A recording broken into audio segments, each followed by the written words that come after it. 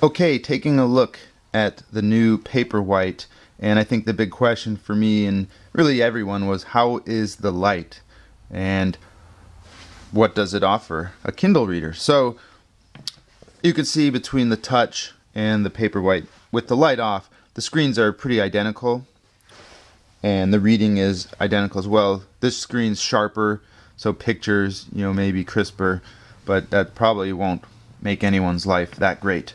However, the light, and that was my main interest. So I knew the light could be turned off, as we see, that's off, but I didn't know if it was sort of an on-off setting.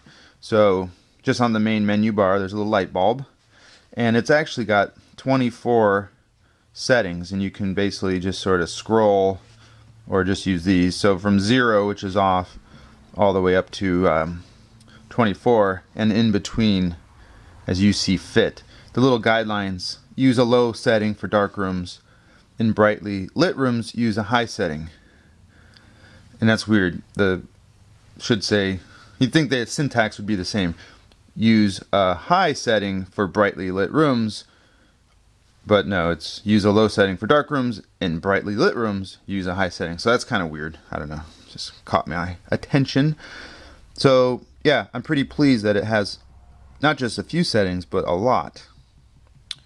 So let me turn the light off and we'll take a little closer look at that in a dark room.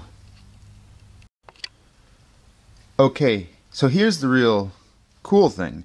The light's completely off, but you can see it's actually still lit. So even with the light off, it is on. It's just too low to even notice. And you can adjust it accordingly.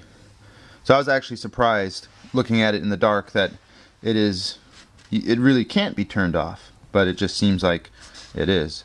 So it's pretty pleasant if you're like, sometimes I'll be camping and want to read.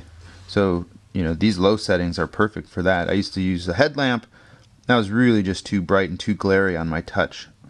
So I'm really pleased with the light on the Paperwhite and look forward to exploring some of the other features and differences it has with the Touch.